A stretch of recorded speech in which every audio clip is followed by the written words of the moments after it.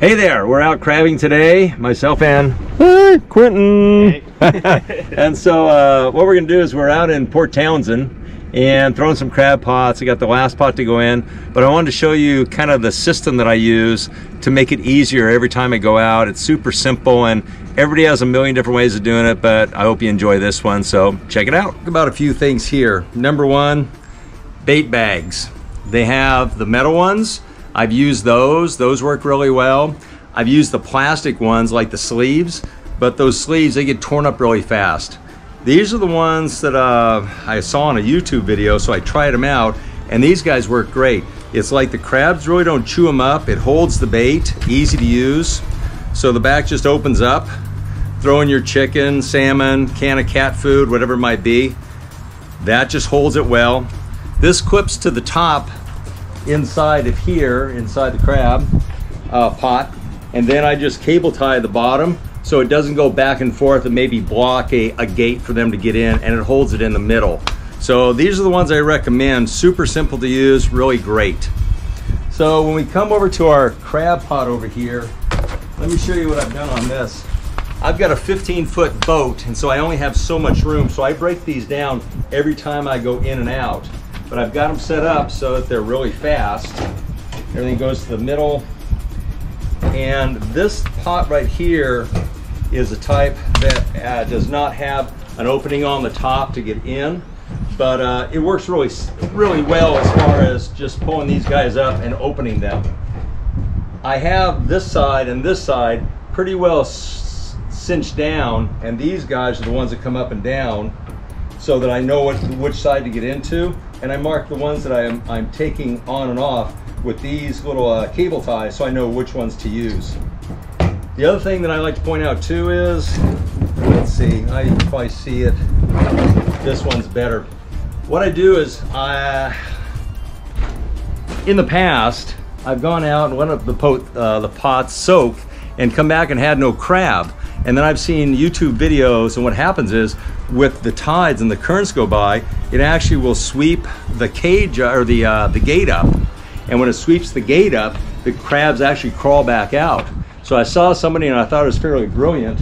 What they did was they just got, these are the, like you'd get on tires for balancing wheels.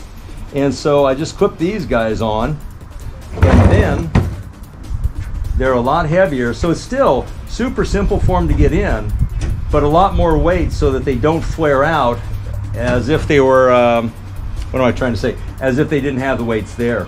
The other thing about the pot is I've got a 5-pound weight in each one of my pots, and that's just so it doesn't drift away. If you don't have any weight, unfortunately, the tides and currents, seaweed catches on your line, and it'll just sweep it down, so all of a sudden you're on a ledge and you have 100 feet of line, and it sweeps it down, and now all of a sudden the pot's sitting there, the line's up, the float, but it's 20 feet underwater and you'll never find it. Next thing to remember too is on crab pots, there's always this sacrificial ring. And with the sacrificial ring, you always have it tied off with cotton string. Nothing else, no other synthetics. You want this thing, if this pot, if you lose it, you want these things to eventually deteriorate and fall off, so this ring falls away and the crabs can get out. I picked up a pot that was buried underneath the water for I don't know how long, and it came up, somehow I grabbed it on mine, pulled it up. There were 7 crab inside, and this sacrificial ring was zip tied. So those crabs, not only were they gonna eventually die, but it was gonna just keep grabbing crabs. So always make sure that's done. Also on my crab pots, there's all sorts of different ways to do this. I've seen them where they just have 2 and it makes them unbalanced. I like to have all 4 sides, but I just do the tie off here, I tie them off here, and then I just put a shackle in the middle. Because once again, I tear these down every time I go out, and this just works really well for attaching. Next on the list, lead line. On my lead line, what I do with this is, I'll go ahead and take and do a bowline, and then I tape it off, because obviously we just want to make sure it doesn't come undone. Plenty of strength, pull, but you just want to make sure that you tape it off so that it holds it so it can't come undone, because this stuff can be really slippery line. The other thing I do is I put on 2 of these carabiners, one way, one the other. If I just have one and somehow this breaks, I'm gonna lose it. So I have 2. When they go on, one goes this way, one goes this way, and as you can tell, that is never going to come off. And once again, super simple to take it off and make it back up. On the other side, I just have a Bowen, and once again, the Bowen and where the cattail end is, just go ahead and tape it. So I just have this. That brings me to my floats. A lot of, when I first started, just had the red float, red and white float like everybody has, but it's hard to find. Once it starts to get over a ½ foot of chop, they're really hard to find. Then you go out and you pull it up and you find it's not yours, or it's drifted 100 feet this way, 100 feet that way, and you just can't find it.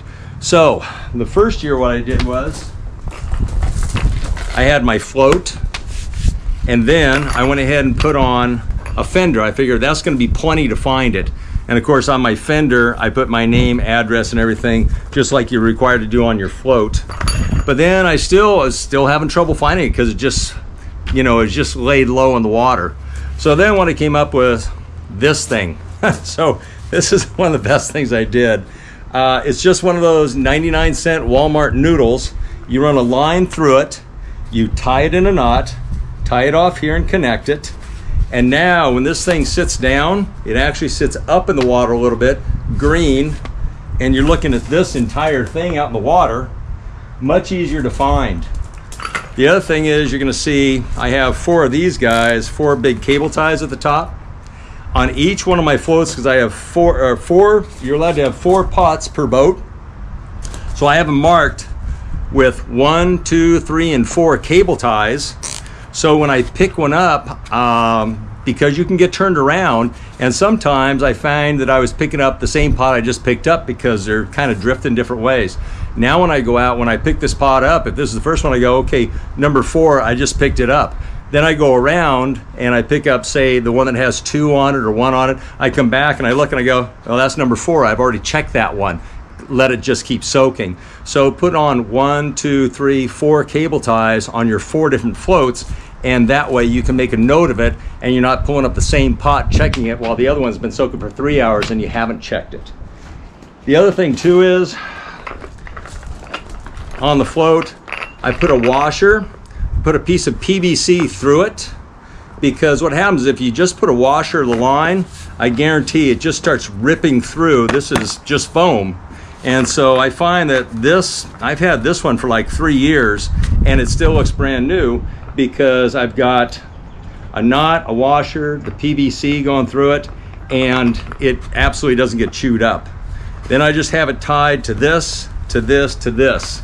And on this end, what I have, I forgot what these are called, a little carabiner, but it just opens this way, then the line goes in here. So remember I said on this one, these go to the top of this. This one gets hooked to your floats. This goes out, clips in there, and I guarantee that holds it. This doesn't need a lot of strength because it's not really pulling it out, and it has plenty of strength. It's not coming out. But when I put everything away inside the boat, this comes off, my floats are free, the line's made up, I release this, these guys pull down,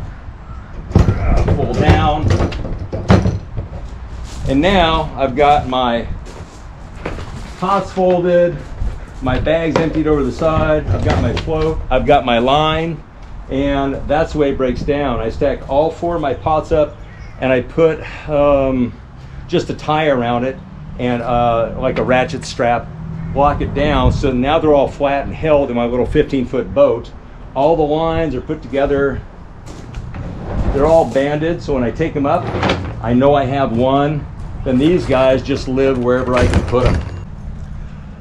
One other thing I wanted to mention, it's always something I forget.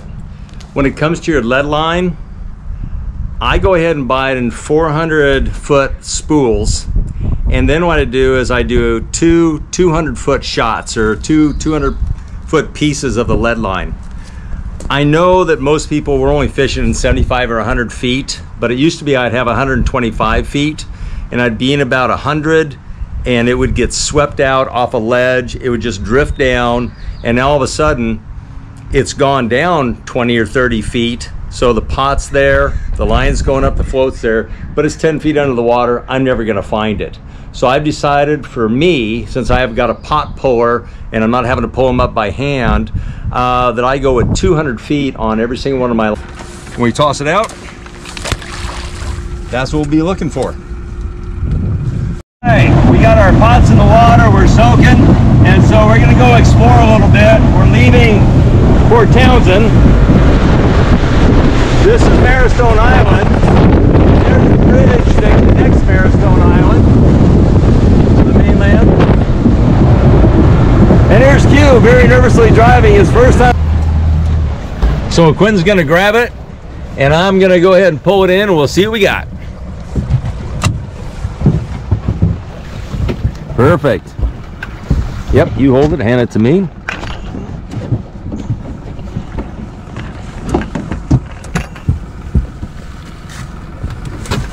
All right, I got kind of a small boat here, but what I do is I take this guy here, try not to get Quentin wet, but I put this up in front of me. Here's my pot puller.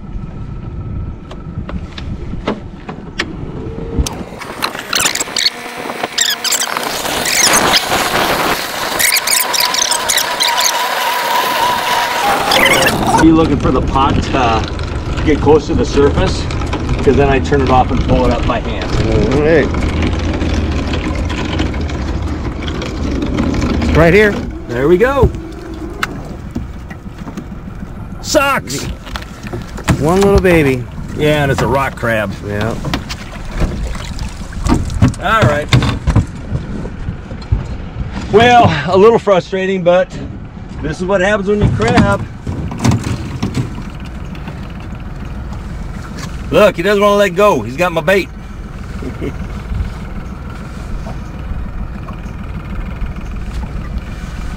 All right, there's your first one. It's a little male because it's not round. It's here, just a little rock crab. So off he goes.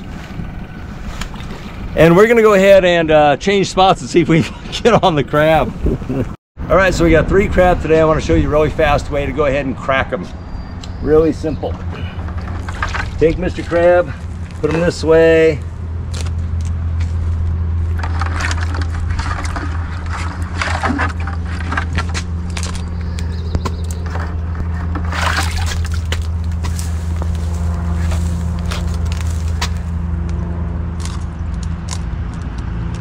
Sorry, buddy.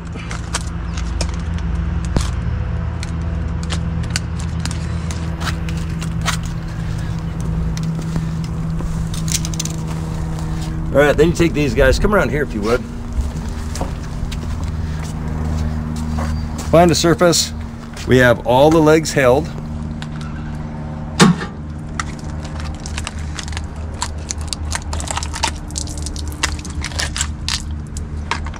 Take off the lungs. And they can still pinch you, be careful.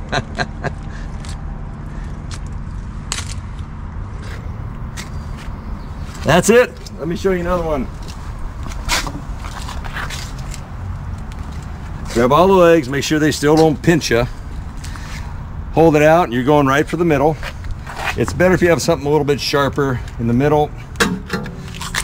Break it out, break it out.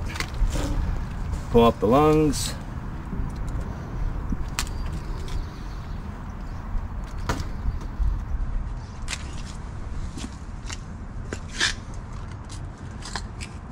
And last one. All right. This way, gonna go right to the middle. Pull out one side, crack out the other side. Dig off the lungs, part of the face.